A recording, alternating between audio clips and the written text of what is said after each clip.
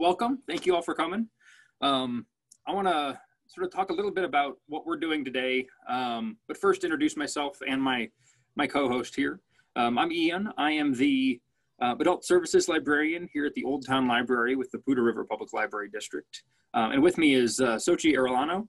She's one of our amazing LAs, and we'll both be covering about half the presentation. So if you have any questions, go ahead, and Zoom supports a Q&A feature.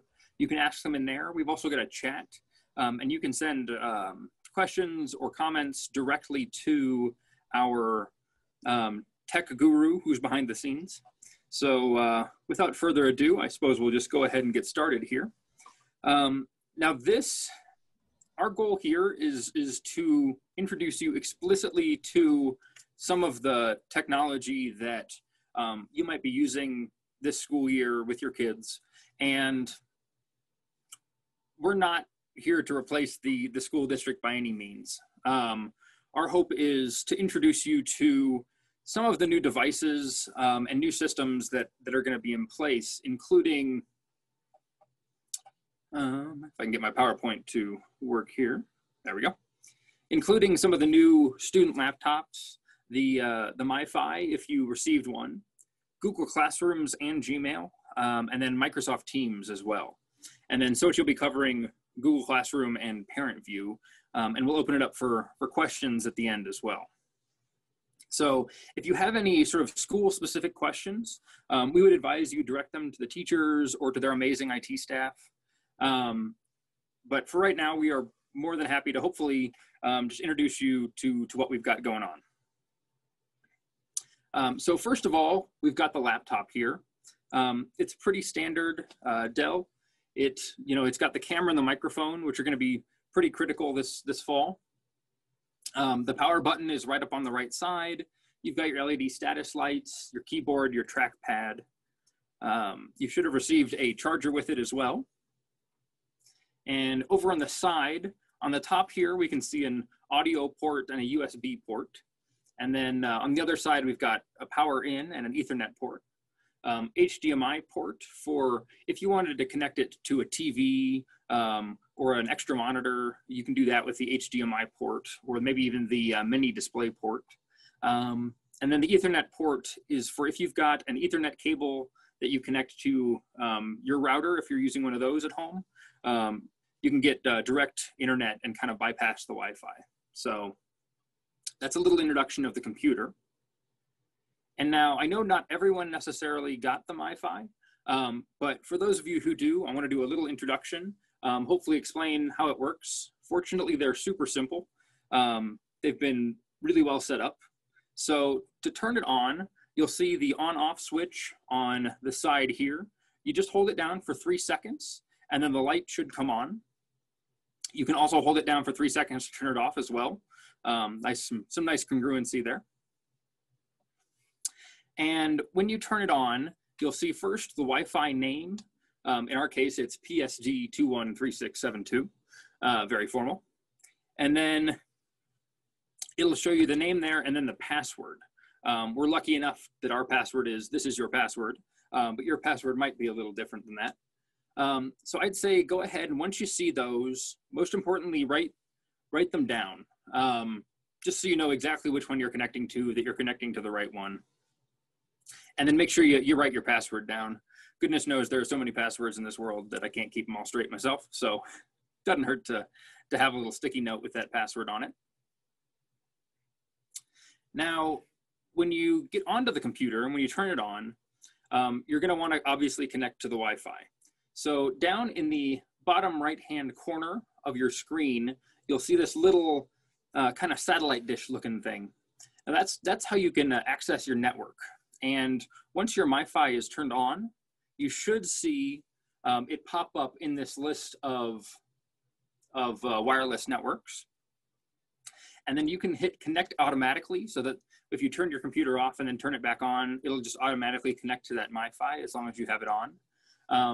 And then you can go ahead and click connect to it for the first time.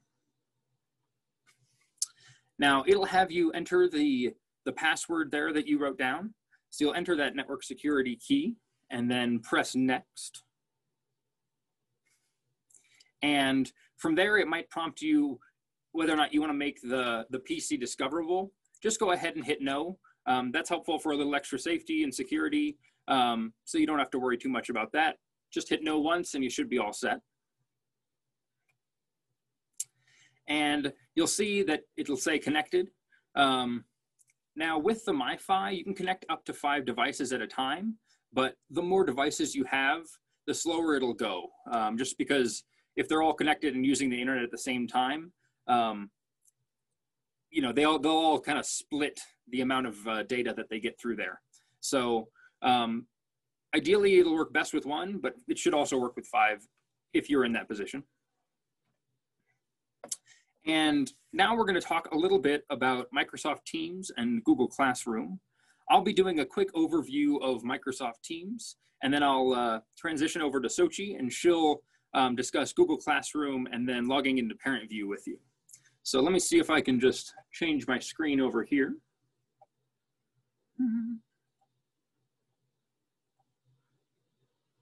There we go. So this is Microsoft Teams. And you can see I'm a member of a bunch of teams because goodness knows there aren't enough ways to contact me. But we're going to come down here to the Library Reading Club. And this is sort of the team we've created to kind of demonstrate some of what Microsoft Teams can do. Now, you should see all of the teams that you're a part of in this screen. And so go ahead and click on the one you want to access. And you'll see this sort of dashboard here. Now, over on the left, we've got kind of our control center. You can see the different channels that are available within your team. So we've got our general channel for everyone in the group. We've got, so here we've got a different channel for maybe a different book that we might be working with or might be discussing as part of the class. And then we've also got a hidden channel here that we can still see. You click on and it'll show up. That'll cover book 2 for perhaps when we were to get there. Now, each of the teams has sort of a similar layout, a similar setup. We've got up at the top here our posts. So everyone in the team can create a post, can reply to other posts. You've got, it's pretty slick. You just hit the reply button down there. Go ahead and hit enter, and it'll apply it to that post. You can do all the things with emojis that you're used to. You can love a post. You can like a post. You can dislike a post. So that's just kind of a nice way to collaborate. Luckily, if you're mentioned in the team, you'll get a notification. You'll see notifications up here in activity. They'll show up with a little red icon. So that's the posts section. Files, so for that channel, you'll have the files that are available under the files screen. So here we've got class materials, for example, and then we could download the sort of summer educator's guide or just view the PDF straight in Teams, which is kind of nice. I hate it when you have a PDF and you have to download it to your computer and then open it up in Adobe, and it's just a whole mess. So it's nice that it can just be right here. You can close it quickly and easily. You can also create new documents. So a Word document, for example, Excel, PowerPoint, OneNote, and there may be restrictions on that, but you can also upload external Word documents and that kind of thing that you might have available. If something should be showing up and you're not seeing it, you can go ahead and click this sync button, and it'll check with the server to make sure that everything is up to date on here. We've also got these notebooks.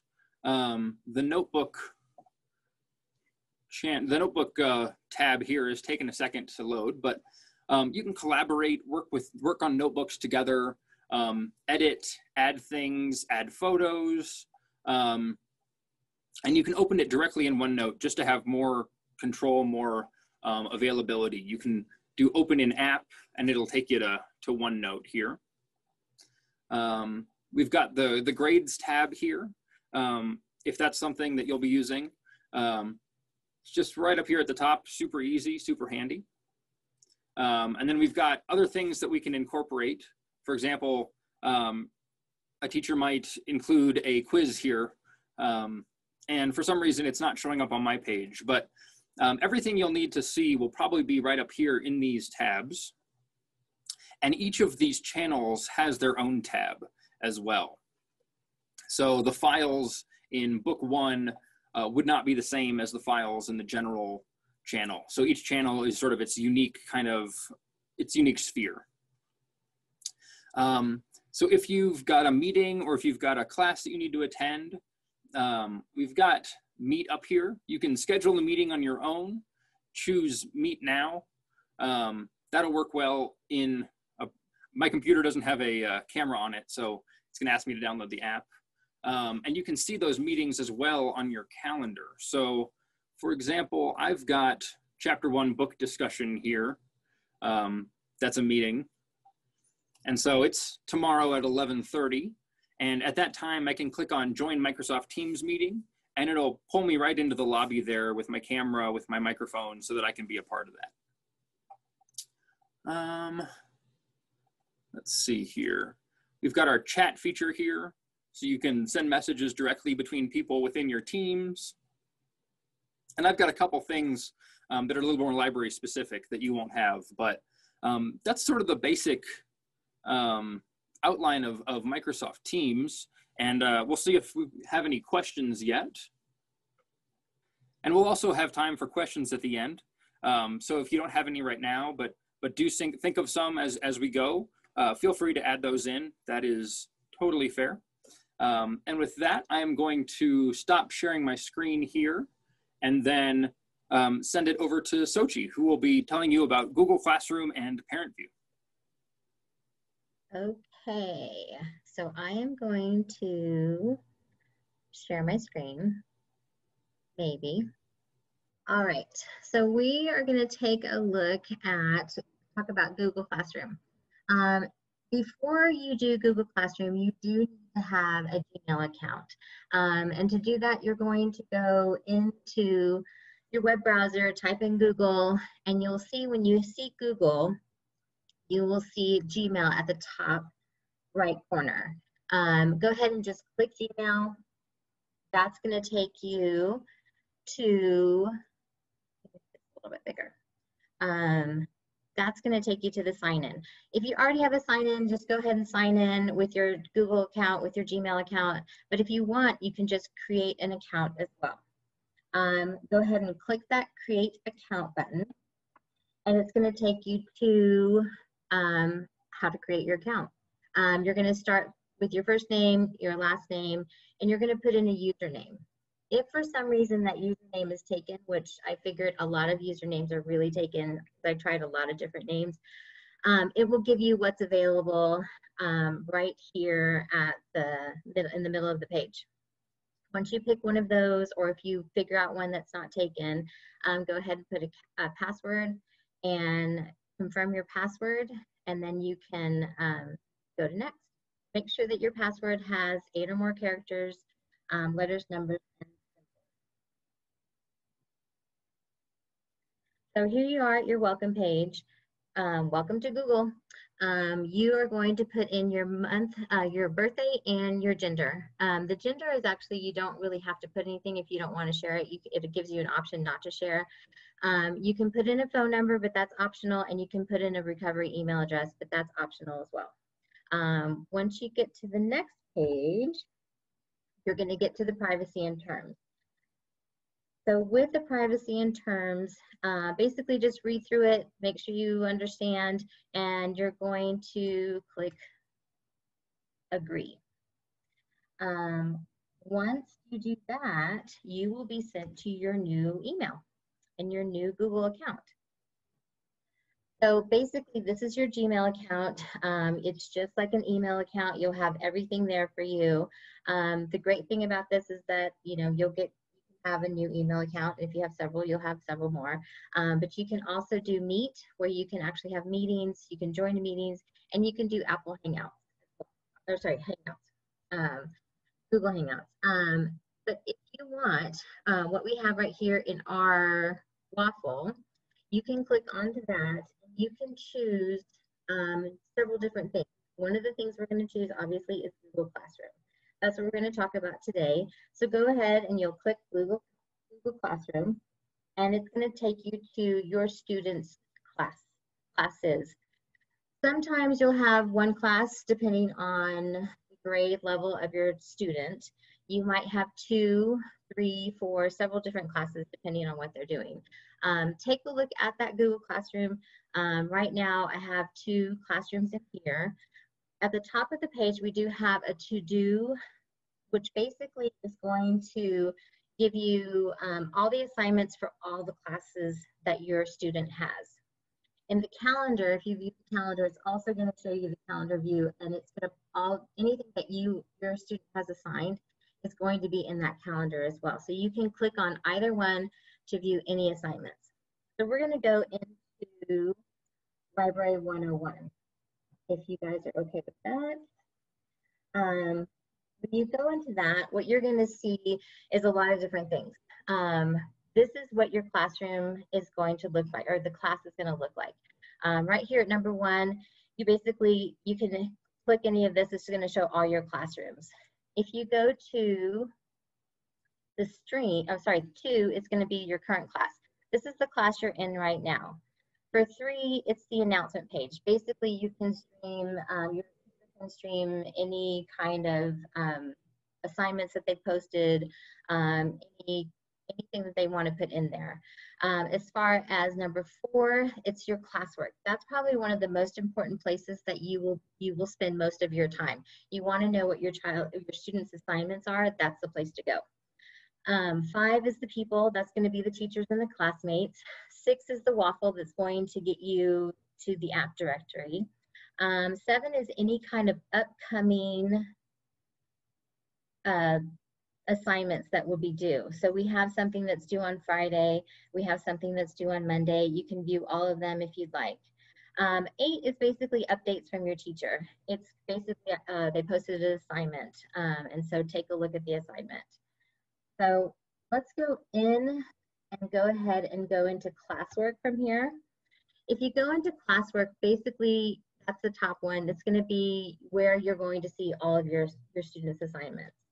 When you go into 2, basically that's going to view all of their work. You're going to be able to see the grades.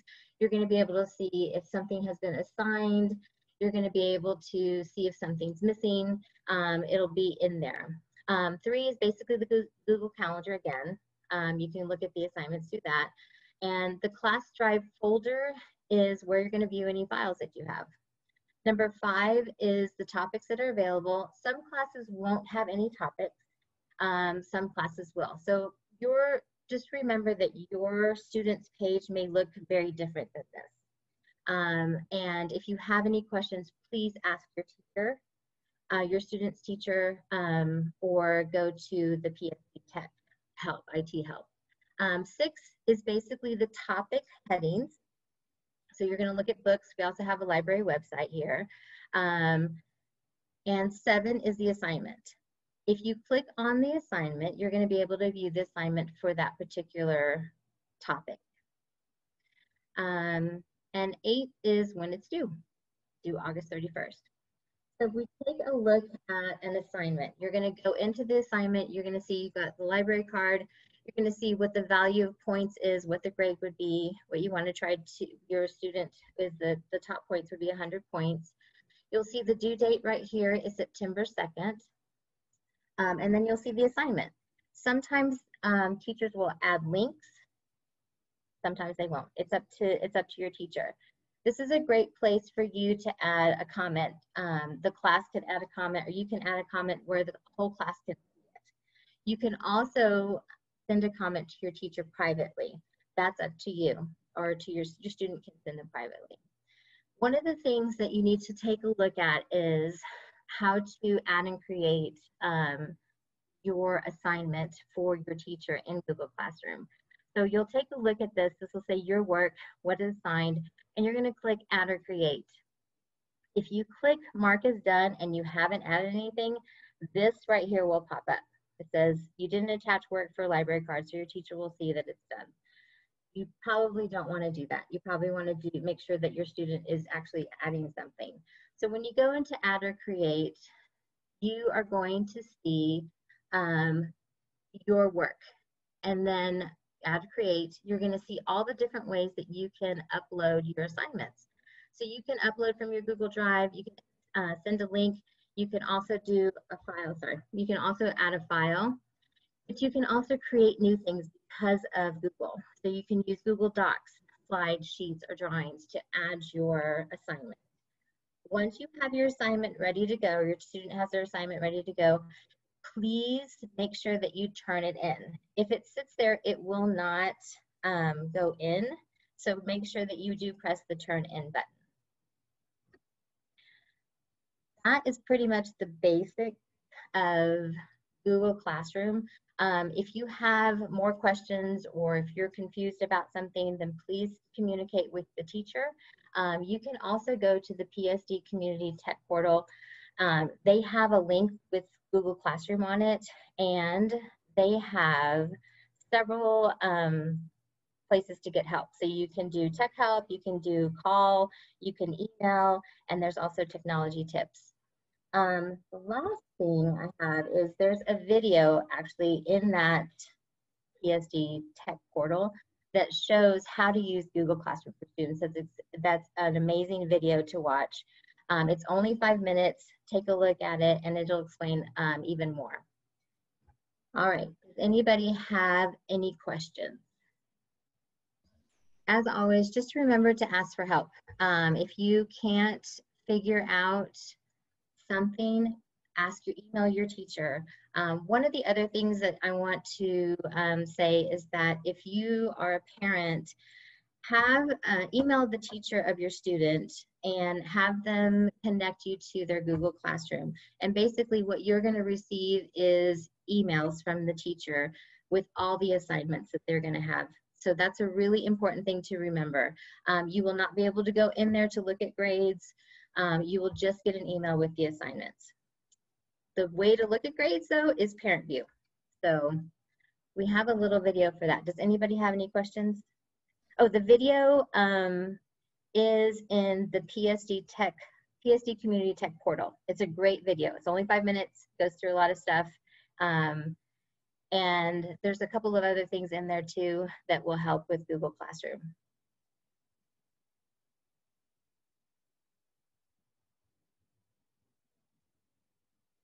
Any other questions?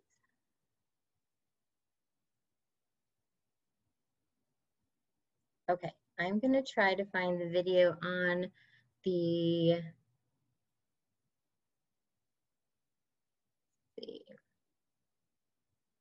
on ParentVue.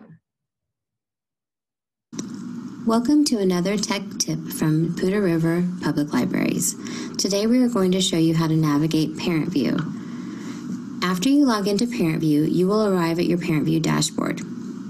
Your student's information will appear here. If you have more than one student, you can choose the account you want to view by clicking on their picture. The home page will show your student's school photo, ID, and name of the school they attend.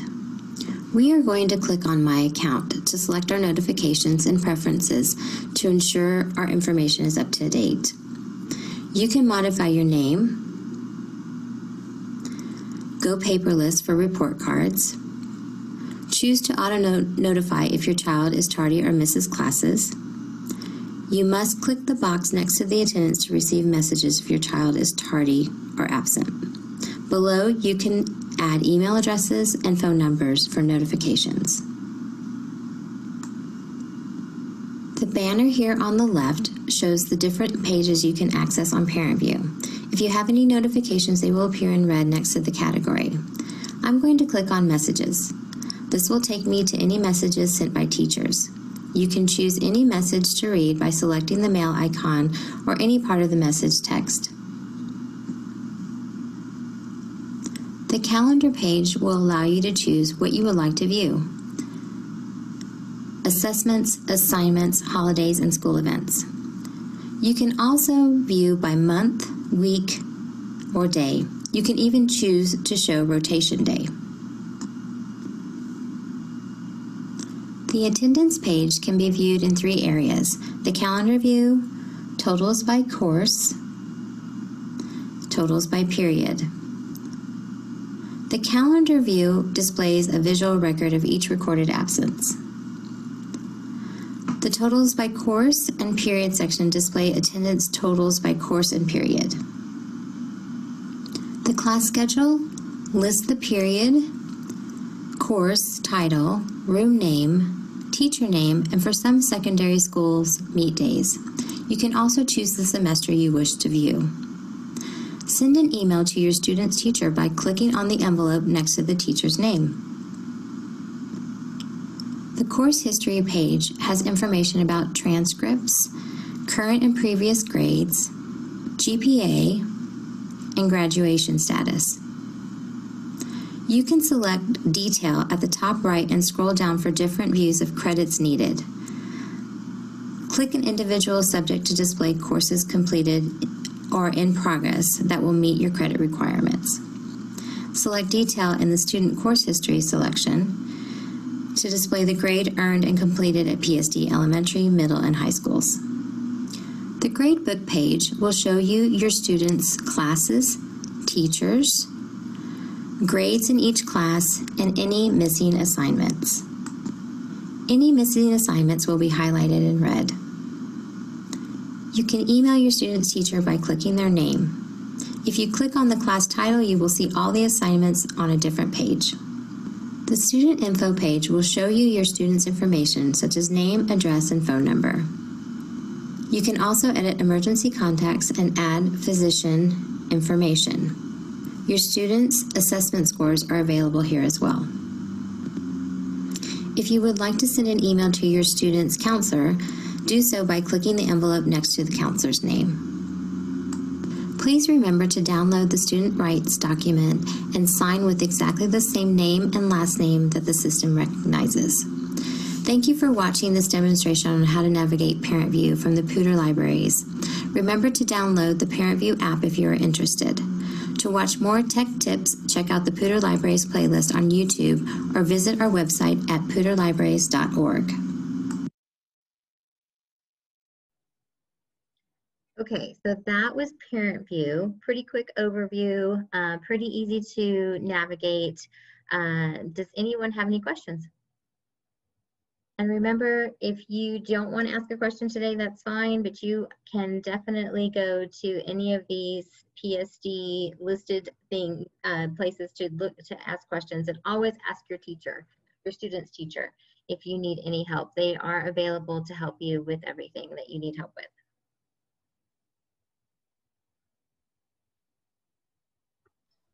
And if anybody would like to ask questions about anything that they've seen so far, please go ahead and put something into the chat and we can go ahead and answer those for you.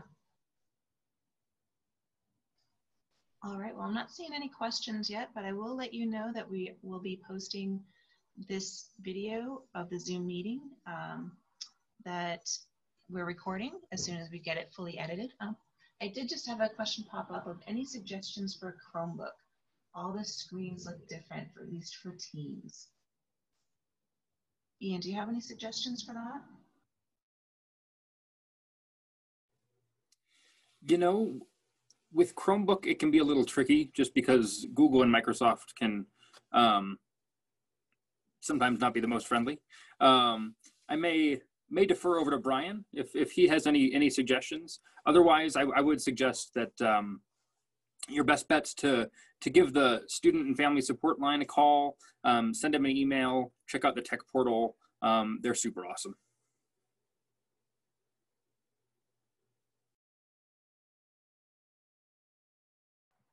All right. Hopefully you guys can hear me all right. My name is Brian Lamoureux. I work in Poudre School District as the IT trainer.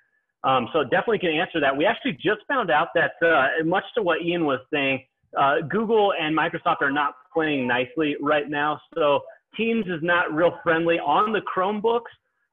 So we're working on some solutions for you guys. We'll definitely communicate with those as we learn more. In the meantime, you're welcome to use any iOS devices or Android devices that you have that may be personal devices. They'll pick that up great. Or if you end up with a PSD desktop computer, or sorry, laptop computer, you'll be able to use that as well with no problem. Thanks, Brian. Okay, and I had one more question of any tips for getting the raise hand function to show in a Teams meeting when it has disappeared? That's a good question. Let me see if I can go back over to that Teams screen here real quick. Let's see.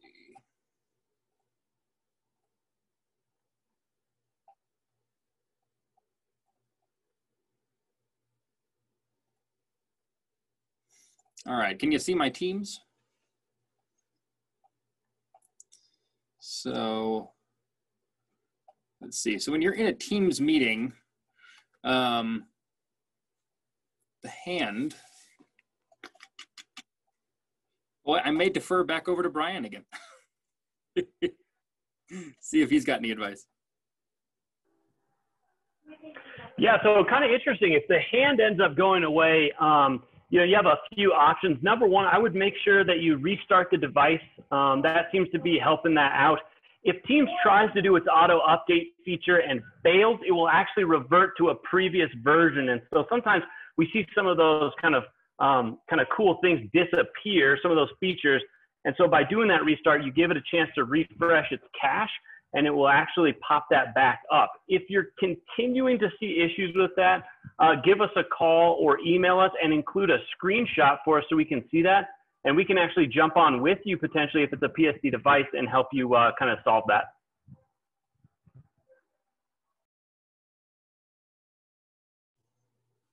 Brian is just evidence in the flesh of the amazing work that they're doing over there.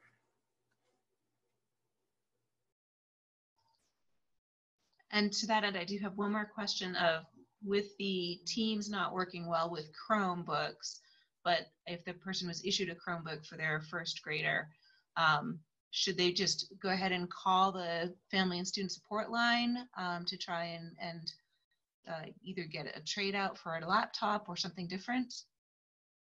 Okay, so Tillman, it looks like Brian would have you email that COVID Tech Help. So it's covidtechhelp@psdschools.org. Are there any other questions?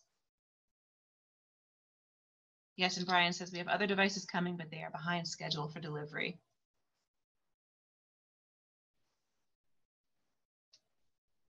I would also suggest, I know that Brian had suggested this and Ian as well, to do the restarts. And just from experience, I would probably go ahead and when you are done with the machine at night is to shut it down and then restart it in the morning. It seems to help quite a bit. So I'm not seeing any more questions at the moment. And I wanted to thank you all so much for coming. A big shout out to Sochi, a big shout out to Brian. Thank you both so much for being here and helping out. And like I said, they are a great resource for all of your in-depth questions. And I wish you all the best of luck during the school year. Thank you so much.